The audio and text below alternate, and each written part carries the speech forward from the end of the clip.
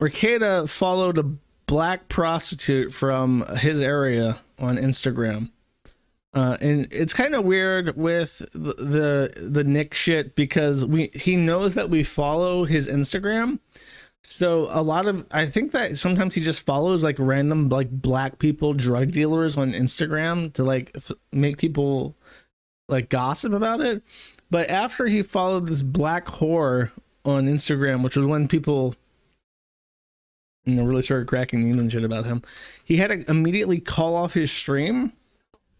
And like the same day, and the first thing that anyone has any like word that he's canceling his stream is like 3 a.m. his time.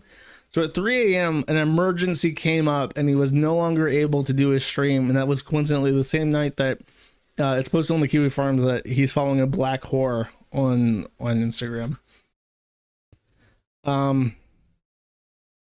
He also had one of his lowest earning streams ever, and I want to say that was the stream where it's the one where he was, I don't know if it was the one where, no, it wasn't that one. It was the one where he is like defending the people. Like, now there's been like 2 different people who have visited the headstone, and I still don't even know who exactly this person is, the headstone is. This is apparently a really big deal. I said it was Eric July's grandfather, which is where the name Isom comes from. Apparently it's his dad or some shit. I don't know who the fuck the headstone belongs to. It's somebody in his family. They found it, and now people are taking guided tours to this gravestone in the middle of Texas so that they can either piss on or pretend to piss on or otherwise pose and try to intimidate or aggravate Eric July in the process of doing. And great grandfather. Okay, cool. And it was in that video where he's defending people doing this that he earned $69 after for the entire stream. And his streams are multiple hours long.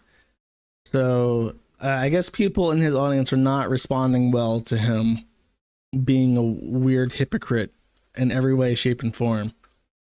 Though he doesn't care because he's got an upcoming new audience he's going to build by stand-up comedy.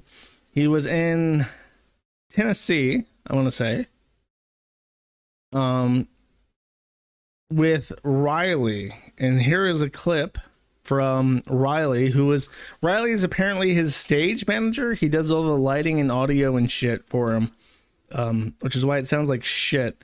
But this is his stand-up audio. This is Nick Rekieta transitioning into his new career, because I guess YouTube streaming is not working out anymore. He wants to be a stand-up comedic.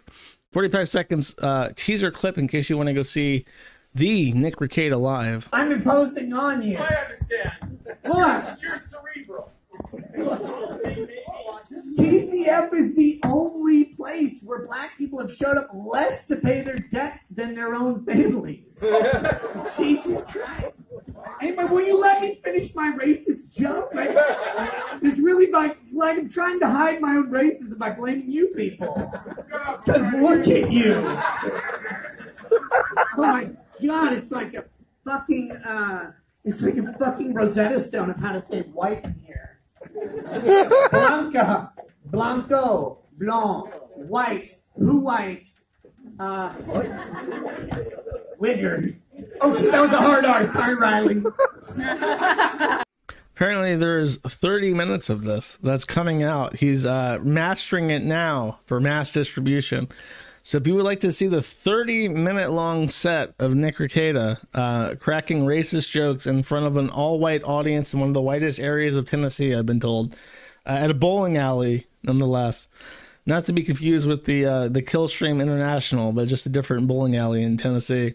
You can and will get to see that if you choose to. Produced by Riley, Dick Masterson's friend, former producer, man who is a pimp, who calls himself a pimp for a retarded woman that he sells on the internet for money. So that's what Nick's been up to. Thank you for watching this clip. This is the CAC. Remember to like and subscribe.